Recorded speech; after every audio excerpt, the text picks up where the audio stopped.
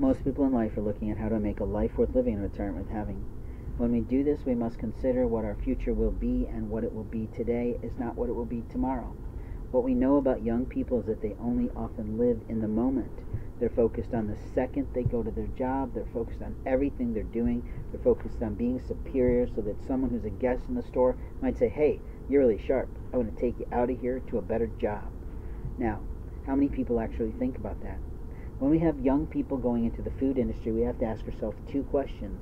Who is hiring them, and why? They might be young people with a lot of potential, but that also means that they can be psychologically and emotionally mistrained. A psychological and emotional mistrainer is often a white person who is of an impoverishment thinking. The impoverishment thinker is, I'll be good today and I'll be bad tomorrow. I'll be okay today and I'll be not okay tomorrow. The constant emotionalism of a child is not left to a proper trainer. What we have to do is prepare all children, regardless of the jobs they first begin in, for the working world. And we do that through proper training. Proper training is saying today is the first day of the rest of your business life. Your business life and your career is what pays for your life. Your behavior on this job provides you the opportunity to go on to another job after 3-4 years. Most companies expect an employee to stick it out, to learn a job, to become an expert over the course of time. If you're not really prepared to work in this way, in this attitude, in this performance of you working for our company's good, then you don't need to come to work today.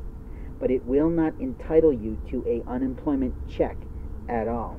An unemployment check office is used for people who are really struggling to find work. It may be because they don't have enough information on how to work. It may be because they have ruined their reputation at other work. It may be because there are lies on them online through cybercrime. There's a lot of reasons that people don't have a chance to work. We also have a completely, total retarded system of hiring people in which we're entrusting online programs and total strangers with our lives at work. It's the most dumb thing I've ever seen. At the same time, we have social media networks abusing telecommunication laws, saying you can meet that person but you can't meet that person, and you can know that person but we don't want you to know this person, and we know you don't want to talk to that person, we know you don't want to connect with that person, but we're going to reconnect you to that person. And we know you've got files out here, but we're going to delete them or allow other people in your network or other people who've stolen your passwords to delete them. Now we've got a problem already.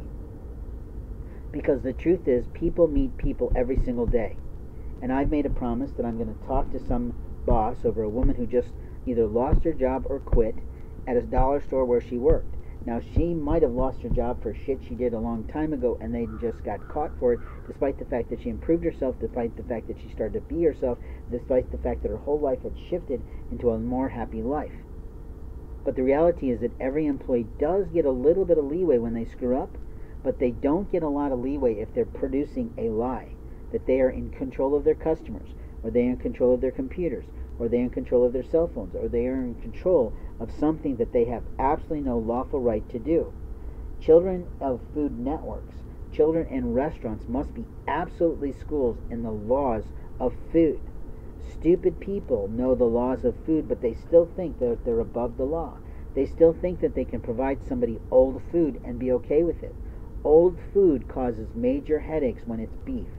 Old food causes miscoloration of poop. Old food is provable under the law with any scientific fact when someone says, I don't like that of what you're doing to my food. I don't like the fact that I'm paying hard-earned dollars for food that's coming out your window cold. I don't like the fact that I'm paying hard-earned dollars for you to fuck around and pretend like you're making food for me, but you're actually making food for you, and you're taking food out of your trash and giving it to me. You see, we have to pay attention to how people are mentally. If they're mentally sharp, they're willing to learn. If they're mentally prepared for their job world, they're ready to earn. If you make it clear that what they're doing is earning the first step on their lifetime career, then they have a different attitude when they come to work. If you clarify who their trainer is and say, we're going to train you on this item only today. Tomorrow we're going to train you on that thing tomorrow.